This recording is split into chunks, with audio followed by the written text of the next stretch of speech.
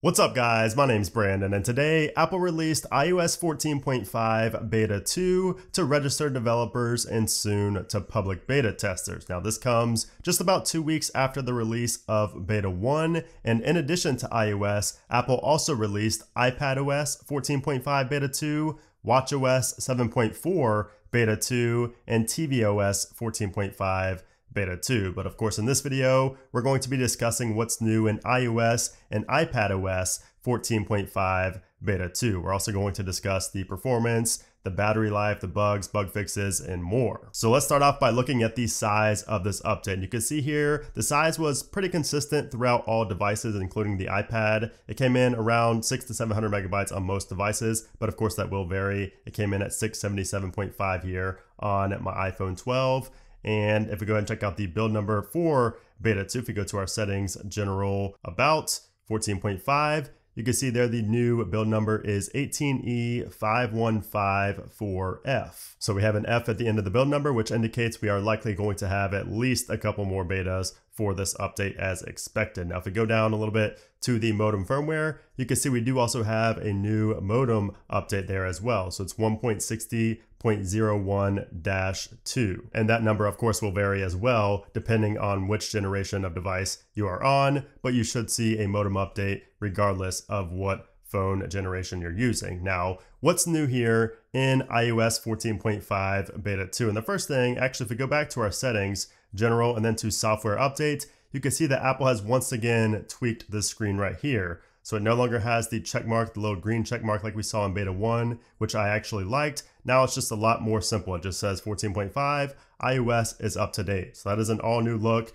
Personally, I think this is a downgrade from what we saw in Beta 1. I like the Beta 1 screen a lot better, but Apple could still tweak this and we could still see something different in the final build of 14.5. But that is new here in Beta 2. We also get new emoji in this update. So there are over 200 new emoji in iOS 14.5. And you can see here, I typed out some of the new ones. So we have this face right here. We have the squiggly face. You can kind of see them a little bit bigger right here. These over here are all new. So we have the heart on fire, the heart with a wrap on it. We have the new headphones emoji, which more indicates now the AirPods Max instead of just some generic headphones before. We have the couples right here, so you can interchange the couples out for different skin tones. So like if you wanted like a black guy with a white girl, or like a black girl with a white guy, you can do that right there. You have this face right there. You have the little, I'm not sure what these are called yet, but you can see the faces right there. We also have this face right here, which is a girl with a mustache. So I guess more for like gender equality and kind of just not leaving anybody out. Apple wanted to make these emojis for everybody, which is nice. So lots of new emojis here in 14.5. You can go ahead and check those out for yourself inside of the Messages app or wherever you type your emojis. Now, some more changes in 14.5 Beta 2 take place inside of the music application. So first off, if we go to an artist page or an album page, you can see that the download button now just has the little plus instead of having the plus add, as you can see there in Beta 1 on the left. Beta 2 is over here on the right. So you can see the button difference right there. And if you go to the actual album, you can see up in the top right that we just have that simple plus icon instead of saying plus and add right there in the top right. And then inside of an album or inside of a playlist, anywhere inside the music app, you now have swipe gestures. So if we swipe over, you can see we have these different gestures like we do in the podcast app. So you can see here on Beta 1, you couldn't swipe anything. It would just kind of play the song. So it didn't work at all. But here on Beta 2, if we go back to that album here, you can see I can go ahead and swipe over to add. You can see they're added to the library just from that. If we swipe to the right, you can see you get these different options as well. So you can swipe not all the way over, or you can swipe all the way over to perform different actions. Again, very similar to what we see in the podcast app in 14.5. So we swipe all the way over, it goes to playing next. Or if we do this and tap on the blue one or the orange one right there, it says playing last. And then if we go back to the right swipe gesture, you can see if you don't swipe all the way, you now get the delete or the add to library button right there, which is really nice. I really like these swipe gestures right here. And also it no longer shows the little plus or the download on the side, and now just has the three dots. So if you tap the three dots, you get this pop-up menu now, and you didn't get that before on Beta 1 or any other version of iOS. Now also, if we go to the three dots up in the top, you can see there's a difference there as well. So if we tap these three dots, it pulls up a menu like this instead of like this on beta 1 and previous versions. So it's a lot quicker and a lot cleaner in my opinion. You can see the play is up top right there. We never had a play option at all in music. And then if we go to the now playing screen and we go to those three dots right there, you can see that has been changed as well. And it just looks a lot better and it comes up a lot faster as well. Take a look at the difference in speed between these two. And it just looks a lot clunkier on previous versions, but now it looks a lot more fast and modern here in beta 2. And I just like the options there, and the different glyphs look a lot cleaner and more modern in my opinion. We also get a new action inside of the shortcuts application. So you can see now we have the take screenshot action, which is new here in beta 2. And you can add this to any shortcut you want to, which is nice. And hopefully Apple keeps adding on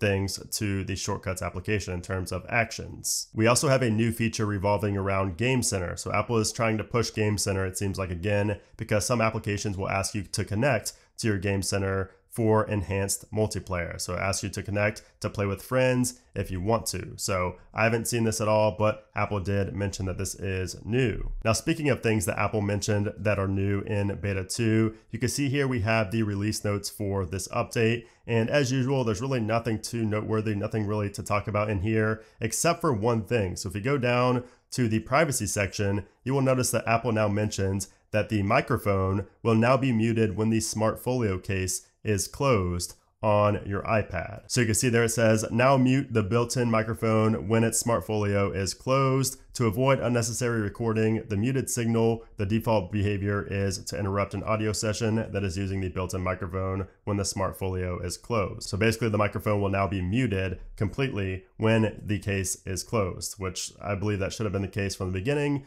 but nonetheless, Apple has fixed that here in beta 2. Now, as far as any other changes, I'm sure there are more that I will discover after using this for a little while. I've only been using it for about an hour and a half now, so I'm sure I will find more new features and changes, and that, of course, will be shown off in my follow-up review coming this weekend, likely on Saturday. But as far as bugs and bug fixes, let's first talk about some bug fixes. So some people are reporting that the green tint bug has been fixed in this update. So in 14.5 beta 2, some people with the iPhone 12 have reported that their green tint issue has gone away. Now, me personally, I've not had this on any of my devices, any of my iPhone 12 devices, so I cannot confirm or deny this. But I've seen some people on Reddit and on different places and on Twitter talking about how this has been fixed, but others are saying it has not. So, I'm sure that Apple would have mentioned if it's been fixed, in some type of release notes or something like that.